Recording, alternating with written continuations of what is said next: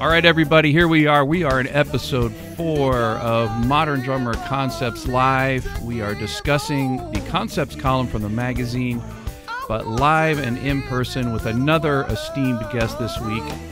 Glad to have him here with us, and we'll get to him in 1 second. As you know, here at Concept Live, we take one of the past columns that I've been doing for Modern Drummer for many years, or one of the new columns, but this week's going to be another one of the past columns. And we discussed that with a guest who can give us another vision or another input on that, and we are going to get that today from a great musician and drummer. Check out episodes 1 through 3 that's been up here for about a while. Let's see, 2 months now. I think we've been rolling. And they are the second Tuesday of every month that they get released on the Modern Drummer YouTube channel. So our first episode was with Jeff Hamilton, second one Steve Smith, third one Dom Famularo. Those are all up and posted, and then we are here in episode 4, so we're off and rolling. Today we're going to discuss a column from the June 2017 issue. So if you have your physical issues, dig those out of the attic, or check it out at Modern Drummer Digital Archive at moderndrummer.com. And you can find the June 2017 issue. And as you know, if you're a fan of the column or Concepts Live here, one of the things that I do for each one of the columns is I have a quote at the top. This column is actually entitled Building Confidence, the Right Kind, the Right Way. And our quote for this column is from Eleanor Roosevelt. Of course, I hope everybody knows who she is, a former First Lady of the United States in the 30s up to 1945, I believe. And the quote is about confidence, and it says, "You gain strength, courage, and confidence by every experience in which you really stop to look fear in the face. You're able to say to yourself, I lived through this horror. I can take the next thing that comes along." And we're going to discuss that a little bit, obviously, in relation to playing music and to playing drums and what's required of us as musicians in performance situations.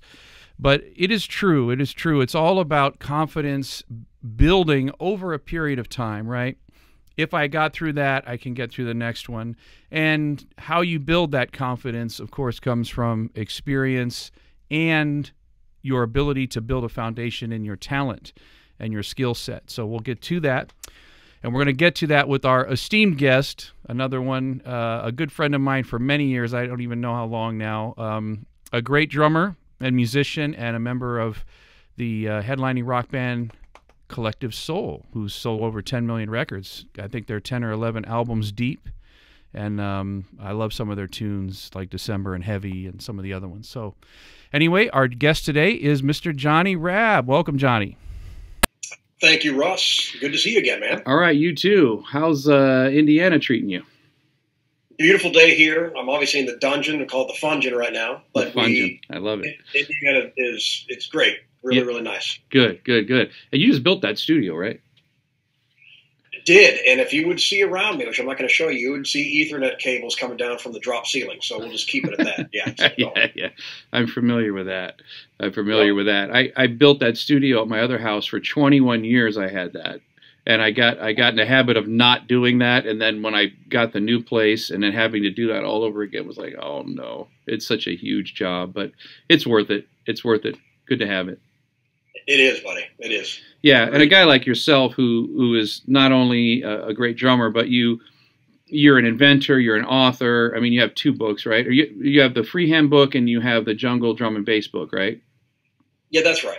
Those are the 2 books published. Yeah, and when you do those kind of products, having done so many myself, you know, having your studio and being able to record all the play-along stuff and the tracks or the MP3s, or back when we did it with CDs, you know, being able to do the CDs that come with the book and produce that kind of stuff, and of course do other side projects in your own records and do sessions for other people. I mean, I think everybody right now with the COVID situation is going, I should have built a studio years ago. You're absolutely right. The funny thing is with family involved, obviously everyone has a tendency to say this, but we all mean it too, the family first thing. It's been tough to get down here, and it's in my own house just because with the homeschooling, and we don't have to get way off on that subject, but I have been learning to try to be like, let's get the studio in shape. Let's roll off the XLR cables. Which ones were on the last session? Let's get this all tidied up. Yeah. It's been amazing. And my wife works from home right above, so the proofing job we did was pretty intense, as you could imagine. Yeah. And I'm digging it, and I don't think we'll be moving anytime soon. No, it definitely gets you cemented into a spot once you build a studio. I remember there was about 5 times I think Christine and I were like, we could afford to move, or we wanted to move, or we thought we should move, and went, let's move. And then I went, no. Just the thought of even just getting the cables out and all the gear, it was a nightmare. But it's great to have it. I'm glad you got it. I look forward to seeing a bunch of stuff come from the Fungin down there, and what else you're going to be doing there. I know you got the side band. I mean, obviously you're in Collective Soul, which we'll talk about, but you have the NU80 band, right? The new 80 band, which is really dope. I saw you whipping out the Simmons pads on that one. Yes. That was all of us are just in love and grew up in the 80s, as you totally know. And nowadays we're having a blast trying to emulate those exact sounds on the kit, the samples, the triggers. Yeah. And, I mean, it's everything from Mr. Mister to In Excess to Eurythmics, you name it. And we're also doing a original record. We're doing it here. Mm-hmm. And that's going to be pretty exciting, as you know, because I've got to work in your studio at the old house. That's right. I remember that. Yeah. So I've learned a lot from you in that aspect too, of seeing what goes down. Now, don't get me wrong, I don't have like a board, but these days, I'm kind of using Logic, but got a lot of the like warm audio preamps and whatever. And we're just going to try. Like, I'm an engineer, and now it's a whole different. Like I was just telling you, XLR is more than drums. It's like, oh, yeah, I know, and but it's really interesting, and I've talked about this before in the columns, and I talk about this in clinics. When you understand what it takes to capture a performance, all right, so there's a couple levels to that, right? You got to, what does it take for me to perform a song in an artistic way that is capturing this performance that happened today for eternity, right? And it's not about assembling a performance. That's kind of what's happening nowadays in music, is assembling a performance. Where we grew up, you actually had to play the song top to bottom, right? So first is like just that, which is sort of a new concept to a couple generations of people. What do you mean I play the whole song top to bottom, with no mistakes? And then the second thing is you start to discover what translates onto tape that you can pull off live, but when you go to tape with it, it just doesn't translate sonically. Like some fills, some things just, they don't, if they're too busy, if they're too rumbly, if all the things that they just don't translate. And then all of a sudden your whole perspective of what you're doing at the drums and how it needs to translate to the audience through microphones, through records, whatever, it all changes. And I mean, you're a great, clean, articulate player. So I don't hear that in your playing very much, but there is a lot of guys who, you can really tell that they haven't recorded a lot versus guys that have recorded a lot. Well, growing up in Sacramento, I lucked out at an early age doing one of those programs where you're in a battle of the bands and it like forces you to go in the studio. Yeah. So I had like one of my best buddies still today. He was 38 when I was 14. So right. I'd go to his studio sessions and watch him. And you're absolutely right. He'd be on my butt about, no, don't overplay. No, so I learned, I'm happy to say, recording to tape as you did, and I didn't realize it at age 14. Don't get me wrong. I wasn't like session ace at 14. I was just this kid, but I'm saying it was neat to watch them splice tape, understand what worked, what didn't, and that was probably like 82, 3. Yeah. And then Pro Tools came around. So I have to agree with you that some stuff does not work. I think if you're doing a more jazz funk record and you're going for it, I don't know if all drummers know this, but I know you do.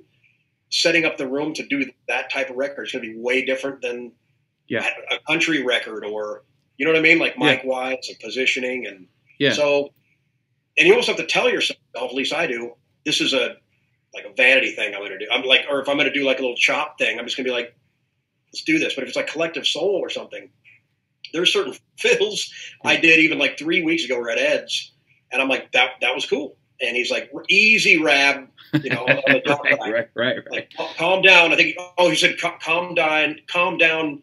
A piece, but he's like apathy or what, yeah, he's like Carmine, he's like, calm down, Carmine. And I'm like, and that, I don't want to switch the subject, but over all those years, there used to be that I had this thing of like, I'm not, doing a ton of sessions. I think I could do well in the studio if given the opportunity, but it's pretty flooded, and now everyone's like, "Are you a session musician in Nashville?" I'm like, no. Everyone who's a session musician is just not working. It's like, they're like, "I do sessions." Okay. Yeah. My books, let me check my calendar. It's empty, but I'm in demand. Yeah. You know what I mean? Right. So, I'm not calling anybody out, by the way, but no, it's all good. I mean, I'm the first to just be transparent with this stuff and going, every day I'm learning, and to have Ed, lead singer of Collective Soul, who I do consider like a brother, but sometimes he'll come back on the talk back, and I'm not bummed about it. And that's a rule I've kind of developed. I remember one time, young age, you do that, and this is really young, maybe 15, where my drum teacher, or I guess the producer at the time, for one of those Battle of the Band things, was like, "Do it again." And I'm like, "Well, I did it. I did it how you said it." You got to get rid of that right. kid attitude and be willing to take whatever, right? Yeah. Yeah, so. And for a couple reasons. I mean, one, sometimes the producer has a bigger picture in his mind of the whole thing more than you do, because you're kind of hyper-focused on the drums, right? So he might go, in the big picture of this thing, we're not wanting the drums to occupy that space or whatever. And then secondly, the engineer might be hearing some of those things we're talking about. If you got a bunch of 16 and 18-inch floor toms going and some bass drums with room mics, it starts to become just a rumbly low-end mess. And, so there's those things going on. And there's a lot of reasons why, not the least of which is they just might not want to hear it. They might go, "Yeah, I don't like that." But there are other reasons besides just, hey, don't play big drum fills or, whatever. There's other things going on sometimes. And, the last session too, Russ, that Cheney, the old drummer, was in, and we're friends from Collective Soul, was in there. And you talk about confidence. You have to, I felt like I had to like really be careful of like, if a suggestion was made either by him or by the guys, there could be some low points. You're like, in your mind, you're like, I'm really trying my best here, and I think I'm pro. Right. But then you have to realize, okay, any outside consideration is all good, and you can't take it personally. If you do, or if we do, you get it. I think you're dead in the water. You could really psych yourself out. Yeah. Look, if you don't want any recommendations whatsoever, make your own record. Yeah, that's right. That's it. Nobody's going to tell you what to do. Yeah. I think part of that is a little bit of the situation that we touched on in the June 2017 column. The column's about confidence and gaining that confidence through experiences. I use an anecdote of me doing one of the Bob Newhart gigs, and that, of course, it wasn't really about Bob's book. When you do those kind of gigs, like I mentioned, you end up sight reading the opening act, right? And that's been everybody from Joan Rivers to Frank Stallone to whoever, it just comes in as an opening act. But this particular anecdote I was talking about, I look over and it's Tom Scott and Eric Marienthal and Carlitos de Porta and George Shelby and Harry Kim and Doc Krupa, and you're going, my gosh, like what's going on with all these guys? And there's this fear of death that comes into your face, like oh boy, like there's a lot of heavy guys here. Of course, it's an important show. It's a big show. There's thousands of people there. And, gaining that confidence, when you walk out with Collective Soul, there's 6,000, 8,000 people there. The band is counting on you. There's no great bands with bad drummers, right? We always say that. And because the drummer has so much control over if this thing, sinks or swims, we can just tank the thing really easily. And I think a lot of young drummers, one of the challenges here is exactly what we were talking about. Here you are on a session, you got the drummer that you're replacing, the lead singer who's the leader, the producer, the engineer. They're all looking at you to do this well, do that well.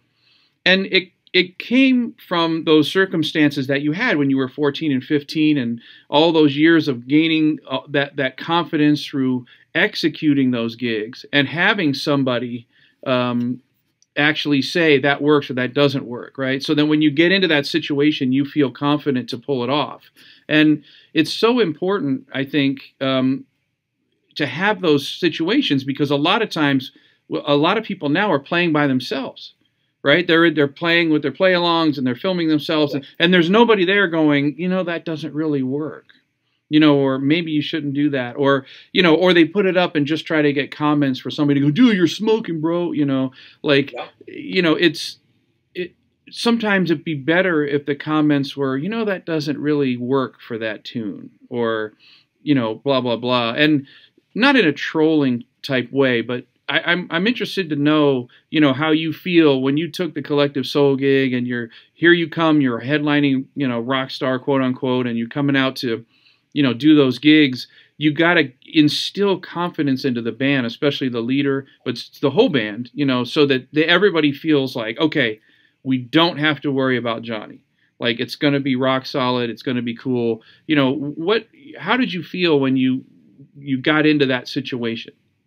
I tried to, it was 2012, and, just a couple little recollections. It was very tough to come right in. We did not rehearse. The band does not rehearse, and that's not at all being egotistical or boasting. For some reason, we just don't rehearse. So when we went in, they've already been doing shows for 20 years. I was going to say, they've been playing it since 1992 or whatever, right? Right. So, I never forget doing the first, it was more of a club tour or smaller theater venue tour the first year. And we had to do, which I'm happy about, but we literally did Dosage, the entire record. And then the second set was more of their hits. And I'll never forget, for end of the first thing, I had Uncle Cracker's drummer, great guy. We saw Uncle Cracker the night before, great show. And I never forget going, I'm freaking out. There's that little balcony at House of Blues. I'm like, wow, man, I know I'm getting looked at, and he's a good buddy. But I'll never forget going, you just have to do the instinct thing here, because we have not done like the SIR or the sound check studios in Nashville rehearsal style at all. Right. And I just realized it's either do it or don't. And the choice was kind of obvious, like just do it. And there was a few, not train wrecks, just ending. A retard happened, and I didn't do it how they're used to. Right, okay. Yeah. And so then I got the nickname, you can imagine, it rhymes with, okay. So, okay. Yeah. So I got the nickname for that, and that's another goal of like Ed being serious, but joking. And if I would have taken that, I have, some very low moments, like in the esteem department, oh, sorry, I'm a real, that kind of guy. Right. And I got to be really careful with what I take personally or let roll off. So I've learned to let stuff roll off. You're right about counting on me. There's only a few times within the band where I've had complete brain malfunction, on an ending, or it just goes out the window. It's gone. Yeah. I can't even think about it, even though we've done it probably 100 times or more. Yeah. The whole show, whatever. More than that, you get it. Yeah. But every time I've just learned, okay, it's going to happen. Like, for example, don't know why, but look over it. We don't run that many samples, but look over the SPDSX, the titles on the screen. I have blacked out, or it's been one song has been omited, but you know what I'm saying? You're about ready to do an Ashley Simpson on. So instead of it be the sampler thing, I had advanced the title here, so it was on that in my mind. I forgot we omitted. Oh, right. So I'm a song ahead, right, it gets introduced. Yeah. And it's a real drag when the whole show is going, oh my God, I can't believe it. That's the worst thing, in my opinion, that we can do is go, oh man, this is sick. This is going amazing. As soon as we start thinking that, the train is going to do some weird thing. You're either going to hit the eye. Or count something off. And in this case, it was an Atlanta radio show, big outdoor festival, and it's the band's hometown. Oh, yeah, so you of course. Can imagine. Yeah. It's and here's what I'm saying about the confidence part. I had to learn that if a mistake happened, and at this point, I've just had to learn, like, I don't think the guys are just going to let me go or fire me. You know, I've been told, like, dude, it happens. Yeah. This, you know, but here's the best part of it. So this one had a click on it. So I hit the tempo. Obviously it's the wrong song. Right. But I'm thinking it's this song. My mind is, as a drummer, of course, I know you and I joke about my click experiences in the past, but as a drummer, I know what's going on with tempos, but in this kind of adrenaline phase, I'm going, unfortunately, by sight of the title. I just wasn't thinking, hit it. Right. It's about 10 BPM faster, maybe 15. Okay. Doesn't match what the real song is. I start what I think the song is. I immediately am like, this isn't it. So then I retard the intro down, and I'm getting a look of like, you know what? Yeah, of course. Like, you know, I'm embarrassed, you know, and I'll tell you what, it was a huge lesson because we get done. The show was great. Crowd didn't really know. It frustrated me because I let the band down. We're going back to the bus, and Ed just turns around. And I keep this in mind, you know, the bus door is open. There's people getting in. Guests are coming in. Yeah. I'm beating myself up in my mind. Right. And he goes, dude, it's called a, you know what, in set list. Yeah. That was it. Right. And we go up the stairs. Now I'm sitting there thinking, I need to drag this out more. I need to apologize. I need to. Right. This is amazing about Ed. Yeah. He said that, went right up the steps. I'm like, oh my God, I'm toast. Oh no. I walk up the stairs. It's over for him. Yeah, I go, it won't happen again. He goes, what are you talking about? And it was over, yeah. And he goes, dude, I don't even know what you're talking about. Shut the, you know what up. You're amazing. I love you. You know, I'm just giving you a little feedback. I'm like, wow. I had to go back in the hallway, the bunk area, and just kind of take that in. That it was like, you let me know that, hey, I'm pro.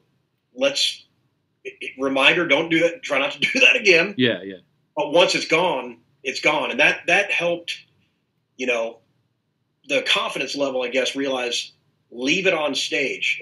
None of us are trying to screw up, but there's going to be times that, of course, it's out of our hands. Yeah. So, and I think there's a couple lessons in that. I mean, one, certainly the lesson to learn is to always remain detail oriented when we're doing stuff. Where's our set list? Is this order in order? Double checking, you know, and really getting in front of things like that. That's for sure. And we talked about that before in the column about giving way more than what's expected. And, you know, they expect this, but man, it's so organized. It's so detailed. It's so put together, you know, that everyone is going, wow, this guy is like spot on. And I think what it does is it gives everyone around you that confidence into that 99 percentile, meaning 99% of the time, this is going to be spot on and there's nothing to worry about. We're humans. So yes, there is 1% that could happen here and there. But when it does happen, I think the key to that and what you told us in that story was you immediately adjusted. You immediately had the skill set available to go, wait, this is the wrong tempo. Adjust back to that tempo, switch that off, you know, and turn all the knobs so we can land the space shuttle, you know. And, you know, I think that's all part of it. And, you know, you had confidence in the ability to fix it on site in the moment, right? Because if you would have just went, oh no, and just shut it off and stopped playing or just melted down, then the crowd would have known that it happened. As you said, they didn't actually, you know, they're not necessarily going to know. There might be a moment where they go, what was that? Yeah. But what was that weird intro? That's it. Or maybe not. Right. Yeah. Right. Yeah. So I think that's part of what we're talking about, you know, and again, you know, I even mentioned this in the column. There's an expectation when you get into a world-class situation, which is what that is a headlining rock band. There's an expectation of things being executed at world class. I mean, it just, that's what it is. We're not expecting it to be anything but that. That's right. And you know, there'd be times where I'm reading this stuff. I was on American Idol site reading this, and we're killing this thing and this arrangement and all this, and we're live television, and you get done and you're expecting like a brass band to come, like, look how amazing Russ is, you know, and everybody just, it's quiet, nobody says anything, and they just go on to the next tune, and you're like, your mind, you're going, I nailed that. Yeah, I mean, I couldn't do this any better, you know, but it's just expected, and that's just the way it is, and it's part of what we build up to in our experiences, and of course working and studying and building a foundation and the fundamentals of our playing to be able to do that. One of the other things that I put in there was facing those fears gives you that confidence long term. The fear of something going wrong, but being able to fix it. And I've had some great stories. I mean, you mentioned the click story. I got to tell that story real quick because Johnny was recording on the Arrival record of mine, and we were feeding him the mix so he could start to play. And I don't know if I was engineering or somebody was, but he wasn't getting the click in his headphones. So we're playing the track, but he doesn't have the click, and he's just playing along, and he's just fine. He's just sort of happy-go-lucky about it all, but it's nowhere near what we're listening to in the music. And the producer's going, "Are you sure about this guy? I'm not sure about this guy." And I'm like, "Johnny, can you hear the click?" And of course he didn't have it in his ears, but it was a good laugh. Oh my God. One of the things that's amazing about your playing is your timekeeping and the clarity of your subdivisions, all those things that are key elements to the drum and bass thing, key elements to the development of your freehand technique stuff that you did, hearing those 16th notes very clearly and being able to execute that stuff in those styles because it's based upon machines, right? I mean, machines play all that. So their clarity and subdivision is perfect. But I hear that in a lot of young players, that they can play a lot of stuff and it goes crazy, but the clarity's not there, and it doesn't translate over to tape, and it certainly doesn't translate into some of those styles like you're saying, like you've executed so well. I mean, can you talk for a second about developing that sort of stuff and how much you worked with clicks or whatever to do that? Yeah, from an early age playing along with vinyl and those big realistic headphones with the coily thing going down your the Princess Leia headphones. Yeah, those are cool. Oh yeah. So early age, just trying to do that, and into electronic music early, like Kraftwerk. Devo wasn't necessarily electronica, but I loved their kind of quirky, I love them, and I do Mark Mothersbaugh's movie. I just did his new movie. It's called Connected. For Sony. Mark Mothersbaugh. Yeah, he's been doing. Yeah, I've done a lot of stuff with him over the years. Those guys are amazing. Big fan of him and Devo, yeah, for sure. And that's awesome, by the way. Can't wait to see that. I just got into imitating machines. I got into, like, Thomas Dolby, Blinded Me by Science was the first kind of thing I played along to. Killing track. Love it. And I guess I wanted to imitate live on kit. And I got the idea, as you probably know, remember the whole Afro-Cuban for the acoustic drum set, like the books? And of course, yeah. Right. So I totally got that concept for the acoustic drum set. Definitely from those book series. Right. So they're translating hand percussion to the acoustic drums, and you're doing electronic percussion, right? Right. So I was trying to go, okay, well, we got to add in all these claps and these. So I really got into it, played along. When jungle was introduced to me in drum and bass, I literally would put the CD on at the time. I'd get sampling CDs and just try to copy transcribe the beats and then play along with them. Yeah. And that was in early Nashville days. And, when you and I met was in Nashville in person, like at the whole Jazz Institute or Nashville Percussion Institute. Okay, right. Oh, dude, that was really always solid, but I was like, whoa, it was really awesome. And you were debuting some of your percussion products and things like the wedge and different things. Right. Okay. Crash Course was out, the books were out. Right. And that was a great day in time, like for me, because it's just jumping into the drum industry and trying to get my name out there. And Nashville was kind of the stepping stone for that. So anyway, back to your question, I've always just enjoyed imitating electronics. Now, sometimes it's bit me because I grew up kind of doing rock, and in California, it was a big jazz heavy. Now, don't get me wrong. I think if you saw me at a club playing in a real book, you wouldn't be like, man, that's horrible. But I'm not Jeff or yourself in the jazz element. Right. I understand it, but I don't call myself a jazz player. I respect, how much I respect you guys and Hamilton and Smith and just, So, but I really fell in love with fusion, funk, and like electronic and like this meld of stuff. So while I'd be trying to copy In the Jungle Groove, Clyde and stuff like that and Jabo stuff, I'd also be trying to play house music, disco, and this drum and bass. And I remember one time you and I spoke at Mark Toberdorf.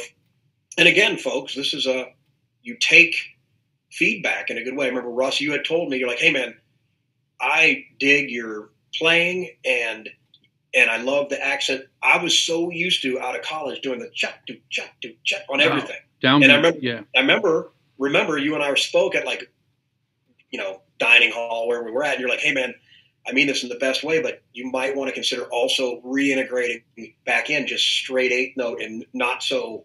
Yeah. It took me years to get back to being able to just do non-quarter accent hi-hat. And that, I'll never forget that. And that's, once again, your subject.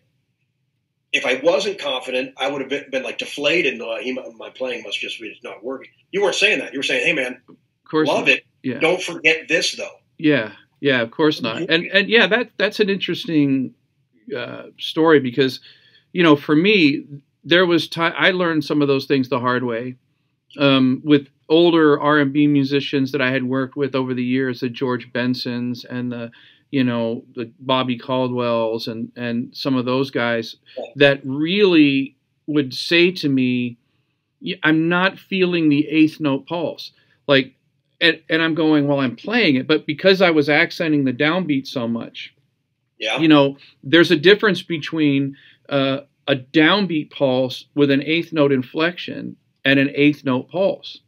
It's very different, right? Because to get those 8th notes across, they can't be quite as accented on the downbeats like that. That's more of a rock form of hi-hat playing because the rock is more quarter note downbeat. So when I hear that electronic music or I hear that flow of notes that's going by with all, there's a lot of action in that music. And I like the freehand stuff is a perfect example to be able to execute 16th notes at those tempos with one hand. That's what's so amazing about that. And it's funny. I mean, here's stories about where I said something to you, but I mean, I just copped that freehand thing. I remember sending you like, I play it traditional upside down, right? And I would send you, is this cool or is this stupid? It's so badass, man.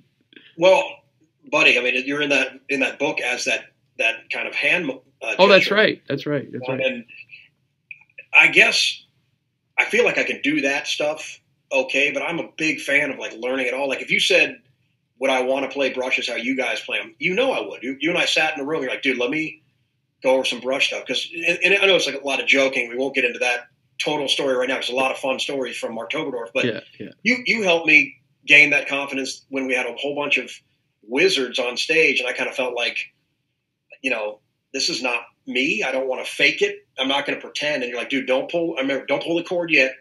Let's meet after dinner. Yeah. I'm just do some basic stuff. And it was great because it's not like I didn't understand. I just hadn't been around brushes for years and didn't know what I was doing. I mean, I wasn't doing much more than you, trust me. I don't know about that.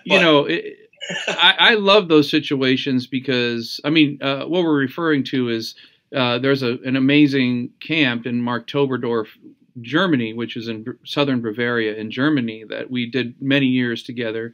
And a lot of guys would be there with us, me and Steve Smith and Jeff Hamilton, Ed Thigpen, Wolfgang Hafner. I mean, it just goes on and on, Thomas Lang. And Johnny and I were there together. And there was a lot of opportunities. I mean, look at the Indian stuff, with Karuna Murthy, who introduced Steve Smith to that. And watching Steve, who's an amazing student. I mean, he was on Concepts Live, and I always talk to him about that. I think he's one of the best students of the instrument that I've ever seen. Agreed. But watching him assimilate information and then him taking it somewhere, and it's impossible to keep up with him because it just man, it's like a rocket ship. But the same thing with Karuna. With me, it was like I was blown away by the Indian stuff. Or I was with Jeff and Ed. I was a brush owner before Mark Toberdorf, not a brush player, and getting that information. And that's what I love about you as a musician is I've seen you grow and all these amazing things that you've done with your career. And, you've gone from, that guy who wanted to be in the drum business to really doing everything you could do in the drum business. You did tons of stuff for Roland and Meinl and the books and the DVDs, and you even invented the sticks and the tab muffler stuff, all the different things that you've done in the drum business, which has been amazing. And everyone at Modern Drummer obviously knows who you are and from all those things.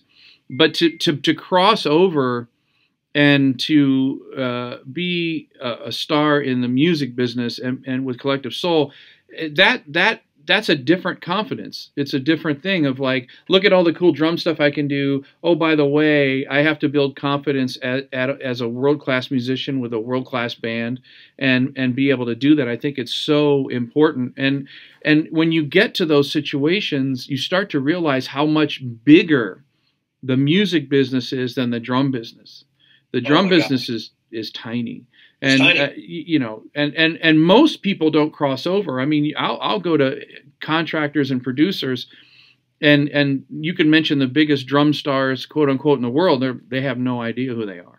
I know what you mean. But they know who Collective Soul is, or they know that kind of stuff. I mean, but there's some guys who cross over, like Vinnie Colaiuta or Steve Gadd or other guys, where you go, yes, every drummer knows them, but yes, everyone in the music business knows them because they've been so successful in the music business as well. Right. And then there's the flip-flops, where you guys who are amazing band drummers who have done some amazing things, but maybe were never really taken in the drum industry because they didn't have all that drum stuff going on. And I think, we all need to know that there's those two things going on and what the responsibilities are for both, and that they can come together and they can be separate, and what it's supposed to be on each side as building confidence. But one of the things that I mentioned in the column is, this discussion about visibility. And it's funny because, I'll see somebody say, well, this guy's got, 2 million views on this thing. And I'm like, yeah, but that band has 10 million records sold.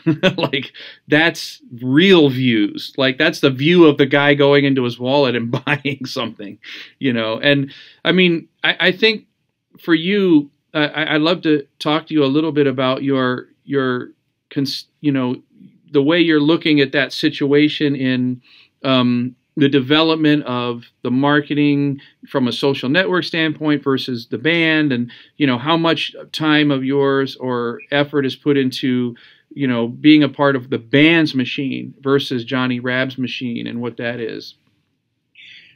It's funny. It's a very separated thing. I thought it was going to be kind of hand in hand, but like, I have only done one workshop or clinic, and I know that those days, in my opinion, have kind of dried up. Now I understand that there's virtual things because of COVID, and we're all doing our thing for like live shows and podcasts and YouTube. I think it's very important to have YouTube presence and Instagram presence, but it's also very important to realize that there's life as also. And I have seen some guys, and this is no disrespect at all. In fact, I'm like, whoa, way to get that many followers. But I've seen like Lick of the Day or Crazy Drum Thing of the Day. And I have the players, they sound great. Some of the folks I'm talking about. And I'm looking, it's like, 80,000 followers. And I'm like, I don't have that. And that's cool. What I'm trying to do is find a balance, because I keep forgetting sometimes. Like, we did this thing live at the print shop, and it was a legit live full band about 3 weeks ago, Collective Soul. And I'm like, this shows me playing with Collective Soul raw, legit. And I'm proud of it. I saw the owner of the company sent me a video going, what do you think of this? I said, here's Shine. Listen to what this sounds like. Yeah. And I'm like, I'm more excited about that than doing a freehand post, and at the same time, I'm not going to pretend. I have a little bit of a wanting to get my concepts out there. So this year I will be spending more time getting the studio legitimately going, getting better and learning how to do video and syncing and getting content out there. I do some silly stuff, and I'm going to take I'm not going to quit being silly, but I'm going to try to get my page and with this realization, like, up and try to get more folks. But I really want to know, like, who cares? What I mean is, I would be okay if it's like 417 people literally give a crap about what you're doing, or 58 people, or 2 people rather than you have 27,000 followers and some of those are just following because, or some of them are love Collective Soul. They don't really know about your drumming. They might not buy anything of your drumming. That's not all about buying either. Right, of course. Yeah. I'm just saying I kind of subscribe to that new, we all have a chance now. I know that sounds crazy, but like with these, yeah, you know, yeah, we all have a chance. Whereas you and I, if I don't want to put words in your mouth, I was the dude watching Bissonette VHS DCI. I was, Steve Smith DCI and absorbing it. If I had to stay home because I was sick at school, I'm like, Mom, can I just run through these VHSs? Like, yeah, as long as you're not screwing around. I just back to back VHS, absorbing it all. Yeah. There's almost too much info out now, and you've got amazing instructors and you've got shitty ones. Pardon my mouth. Yeah. That's the real challenge, and I talked about that. I'm actually, as we film this episode, we are coming into September of 2020. The cover this month for Modern Drummer is about online schools, and so I'm a part of that cover story talking about that, and with Weckel and Famularo and Don Lombardi and a few other guys, awesome. But one of the things that was brought up about that situation is that when you bought a DCI music video and Rob and Paul produced that of Bissonette or Steve Smith, that was vetted. It was vetted, right? Yep. It was vetted by. I mean, Rob and Paul's not going to spend $100,000 filming this amazing video. And that's what it cost back then because we didn't have, phones that had 4K video on them. Right. And they're not going to do that unless it's like, an amazing artist with amazing playing and amazing ability to speak and, has got a following and all that. So, it was Greg Bissonette. It was vetted. Anything that Greg said, I was in, because it's Greg Bissonette, and now there's this huge challenge with the internet where everybody has a voice. And really, at the end of the day, the great part about that is the percentage of people that were amazing that never got a shot, right? That we can now see and go, wow, this is so cool that I can see this. Or to be able to see videos of Papa Joe Jones or Roy, stuff that we would never have found before, ever. There's so many amazing things that I've seen on YouTube, like, I can't believe I'm getting this video of this gig I was at or whatever. Sure. But on the other hand, as with everything humans do, they take advantage of it and mess it up. But, there's this other thing where it's just every single buddy who owns a camera is a drum teacher. Oh, yeah. And that's a challenge because it's so unvetted. And, you're going, I see people and hear people saying things on there that I'm like, that is absolutely not correct. It's like just totally wrong, and like you said, it's almost like I'd rather have 300 people who get it than 30,000 who want to see me pick my dog's nose, and, and get all that stuff. But anyway, that's a whole nother discussion. I think it's the right kind of visibility that we discussed. And I think one of the things that you do that I appreciate that I try to do is I'm not going to film my lunch. I mean, no one cares what sandwich I'm having. And then my wife's always like, you should do that. I'm like, nobody cares what's on my salad. Like, I want to make like nice videos that sound good, that look good. Everything that you do, like I was watching, where you were testing the sound with New 80, and you had the vocoder on the mic, and you're trying to get the sound levels, and it sounds great, and and you want to make it. I think we all want to make it great. Like when I see you do a video, you want to make it look like the DCI Steve Smith video.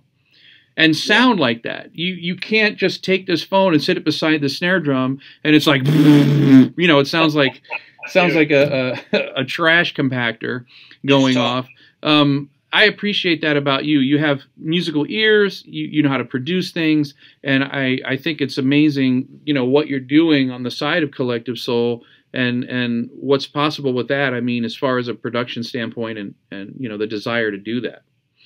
well, you and I have known each other, and I've loved our friendship and relationship. And it's like, I love that the group that we have like inspires each other, even if we don't talk every day. Yeah. I'm constantly thinking about what you've done in the past and what our friends have done in the past. And truthfully, I think about even Dave Weckl, for example. I've only met Dave a few times. He's been amazing to me. I know you're really close friends with him.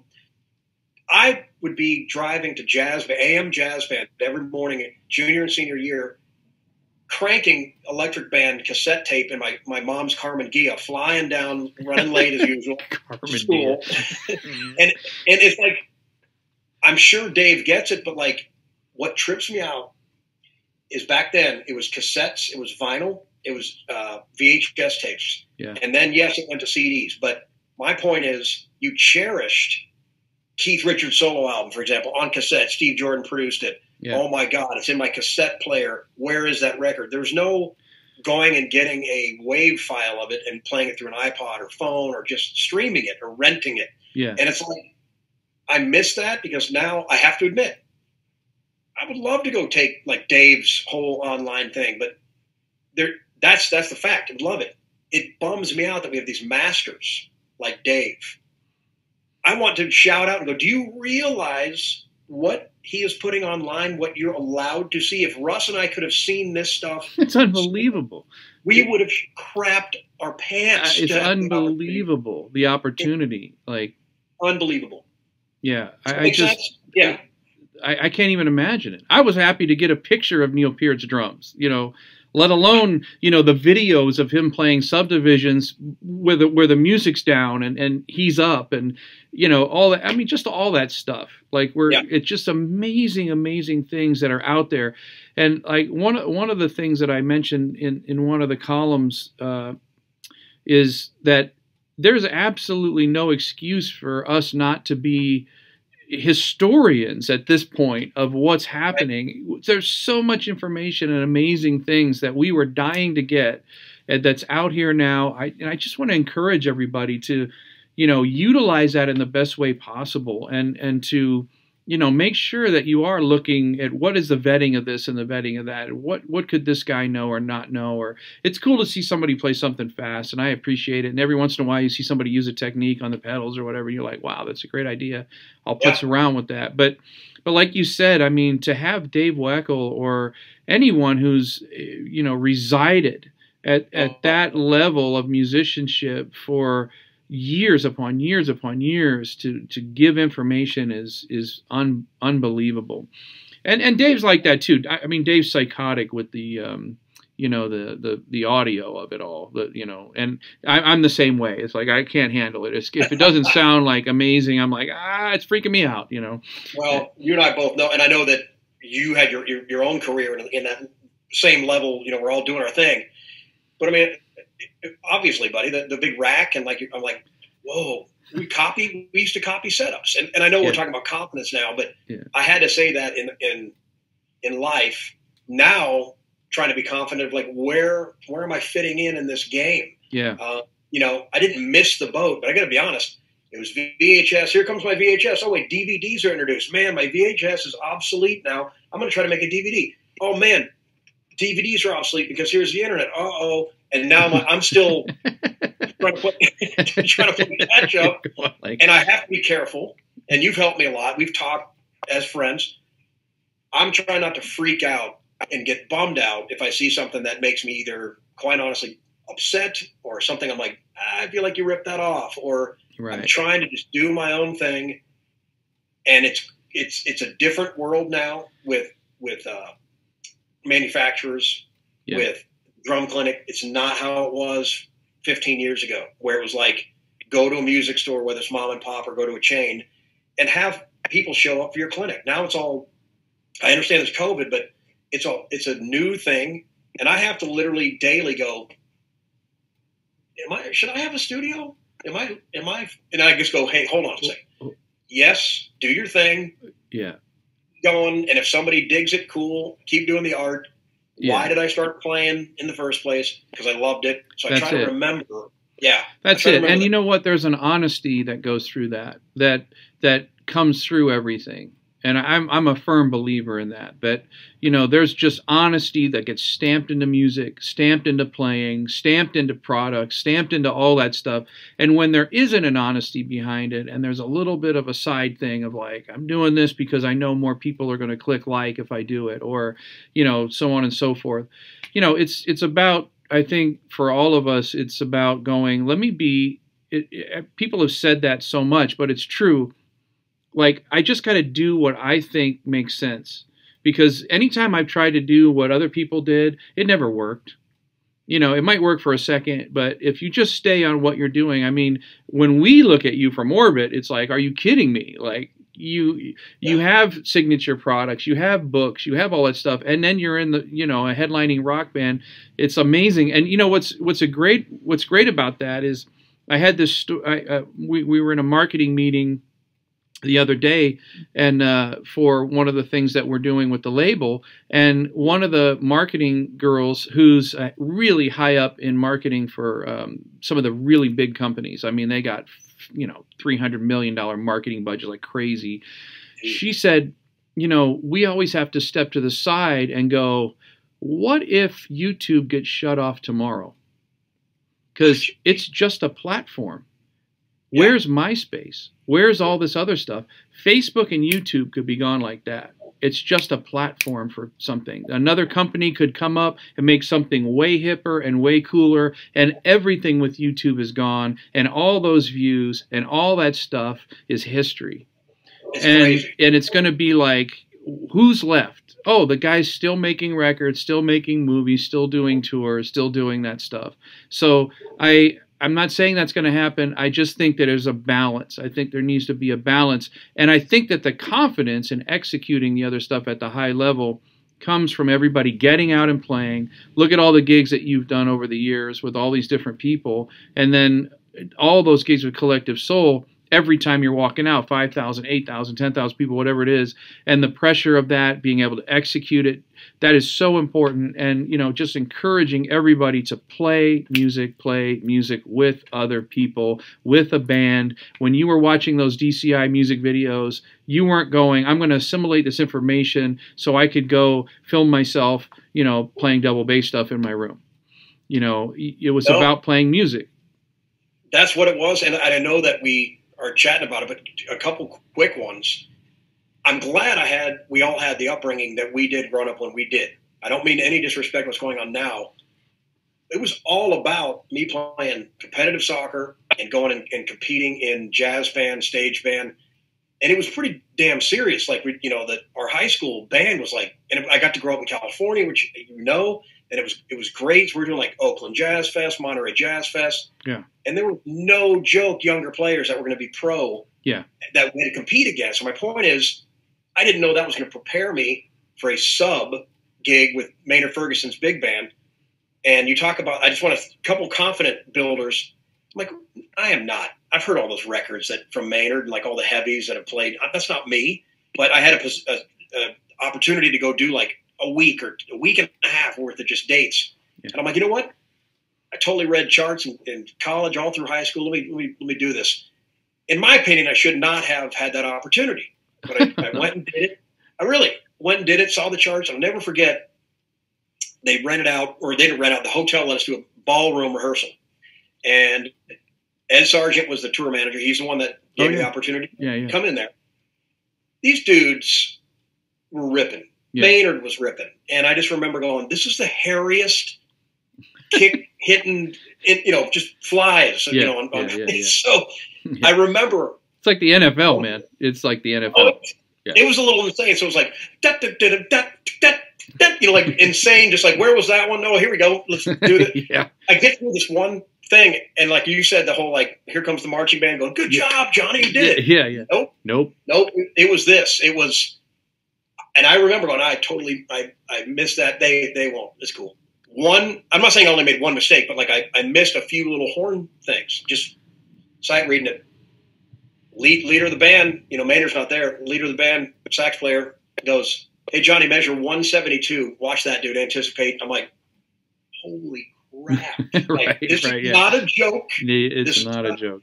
And I could have easily, at that moment, folded and been like, uh-oh, and I'll never forget that week and a half worked out, and got some footage of it. Again, I'm not some That's cool. full jazzer, but I'm proud, I guess, that had that opportunity and all the training came through for that, and then the Nashville days, and I'll just leave it at this. There are mistakes. There are counting off the wrong tune. Tanya Tucker turning around and going, "Wrong song, Johnny." And I'm like, you think you're going to die. Yeah. Nothing worse than when the crowd is also laughing at Tanya's delivery. Yeah. Right? Yeah. "Wrong song, Johnny." I'm back there going, "Brr." I'm like, God, are you kidding? Yeah. Guess what? And I've been let go or replaced at a bus stop just because there might be some politics or maybe my maturity level wasn't there at the time in Nashville.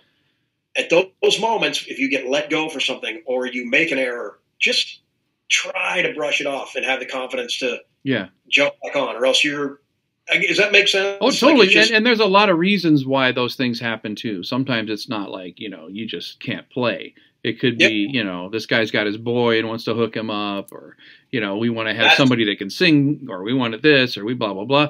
It was really funny. I have never got a gig from an audition in my life. Every audition I've ever went to, I never got it. Me too. And it's just, there was a couple of them that, even the MD would, for one of them, called me and went, "Dude, it's your gig, but the artist wants this person for this reason," which I won't say, but and you're going, this is incredible. Like, all these other things I would get because I either did the record or somebody they would just refer you. Guys would just go, "Let's get Johnny." And then there is no audition, and all that happens. And, I think those situations come down, there's pressure in all those situations, like you said, but, I put in the column, Peyton Manning has a great quote about pressure, about, pressure only happens when you don't know what the hell you're doing, and the more information you have, the more foundation, the more you've built one brick at a time and you're standing on masonry and not, sand on the whole thing. And it's the Three Little Pigs story. It's like, I was really down on myself a few years ago, and I have a lifelong friend. His name is Richard Shirk. He's an older man. And he actually said something to me. I said something to him. I'm having trouble with the fact that this guy that I know just seems to be skyrocketing. Like, it's just like he can do no wrong, man. It's like every gig, everything, just skyrocketing. And I'm going, he doesn't seem like he's got the foundation. It doesn't make any sense. And Mr. Shirk said to me, he goes, "Why are you enamored with a building that only builds in one direction, when you've been building one in both directions your whole life, into the ground and to the sky?" You go from the ground up, yes, the building goes up much quicker. But when you go from the ground in both directions with foundation and movement upward at the same time, it doesn't go up as quick, but the foundation is much, much stronger, and it can withstand all those things. And I think all those pressures, all those moments where they look at you and go, "This has to be perfect, this has to be right," or, "Hey, you hit every hit out of the 390 hits in that tune except for this one," and I totally know what that feels like. I remember one time when I first started doing Don Rickles' gig years ago, and literally Buddy had done his gig. Notes from, everyone, Roy Burns, everyone was in the book, and the one hit had been scratched out and then put back in and then scratched out and put back in about 27 times.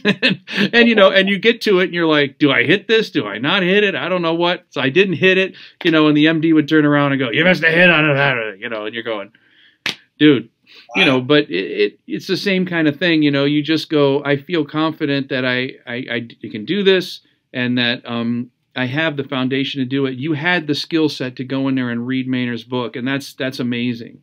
I've seen that book.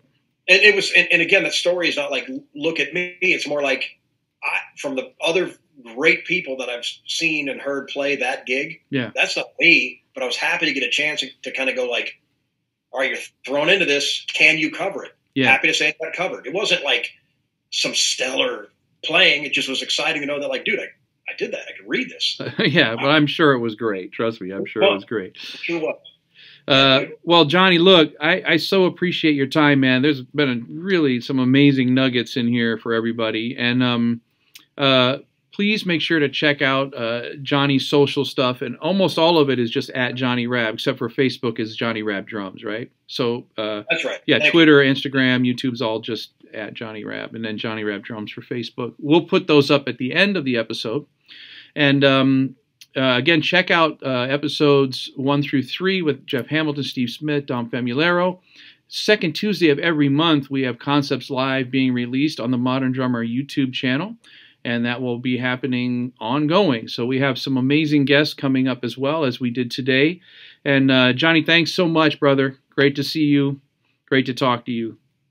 Thank you, Russ. Awesome to see you, and thanks for having me. Yeah, fantastic. Of course. All right, everybody. We'll see you next time on Concepts Live. Thanks for joining us.